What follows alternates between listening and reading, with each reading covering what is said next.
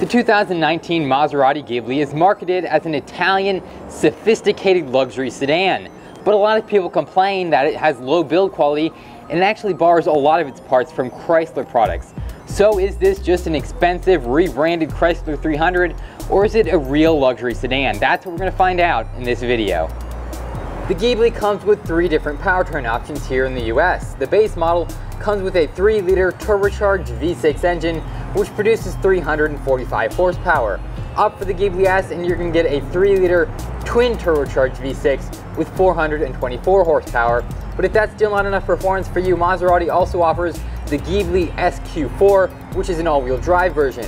Maserati says that the fastest version of the Ghibli, the SQ4, can go 0 to 60 in 4.7 seconds and reach a top speed of 178 miles per hour. On paper, that might look pretty impressive, but in real life, you gotta remember this is a luxury car, not a sports car. It has a base curb weight of right around 4,000 pounds. So maybe it goes fast in a straight line, but it probably handles like a boat going around turns. If you want sporty, you might want to opt for the Maserati Gran Turismo instead. So the powertrain on a Maserati Ghibli does perform a little bit better than your average Chrysler. But what about the exterior? Is that good as well? Yeah, I think it is. I mean, it definitely doesn't look like a Chrysler to me. For 2018, the front fascia area of the Maserati Ghibli was updated to look a lot smoother and more modern, but it still retains that same Maserati style chrome slat grille, which looks very, very cool. And you can see it across all the models on their lineup. Definitely lends the brand a uniform look across the entire lineup. Kind of looks smooth and modern, but also pretty aggressive. I definitely do like the front end of this car, and the side profile is pretty nice as well. You can get 19, 20, or 21-inch rims. Those are all the different options. Also comes with Brembo brakes as standard and adaptive dampers with the Maserati Skyhook technology. Now, the rear of the car is where things go maybe a little bit not quite as good in my opinion. It looks basically the same as it did 20 years ago. Just doesn't have a very smooth modern look to me. Still kind of has a boxy look, even with the quad chrome exhaust tips adding some nice contrast. It's just not a smooth design back there. And even on the side of the car, just where the rear trunk comes in, kind of messes with the proportions and really ruins the look of the car for me. But that's just my personal opinion. There are a lot of people who love the looks of this car, and Maserati does do a great job with their exterior. But what about the interior? I think it's time we check that out because it is really cold out here.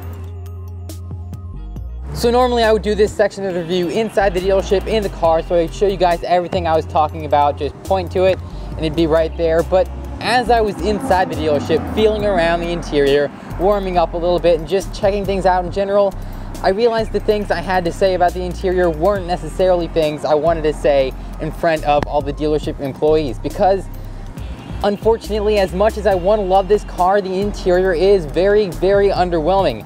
I'm not very familiar with Chrysler products, but people always complain that this is basically just a rebadged Chrysler, and honestly, that's what the interior felt like. It comes with leather and available carbon fiber or wood veneer accents, but everything just felt really low quality. It was not a soft leather, and there was a lot of hard plastics everywhere.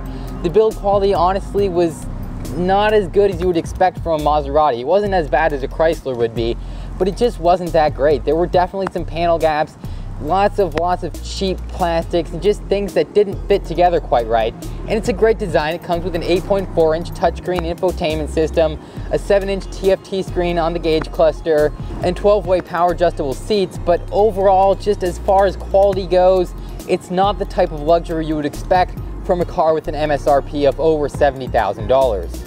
So there you go, guys, my review of the new Maserati Ghibli. I kept it short and sweet because honestly, I'm not that impressed with the car, at least not as much as I was with the Maserati Levante and the Gran Turismo that I reviewed a few months ago, both of which you can check out right there. Great reviews. But as always, guys, if you enjoyed this video, make sure to leave it a thumbs up, comment your thoughts below, and go ahead and check out my channel because I've got a ton of exotic supercar, hypercar, and luxury car reviews up. So remember to subscribe, and thanks for watching.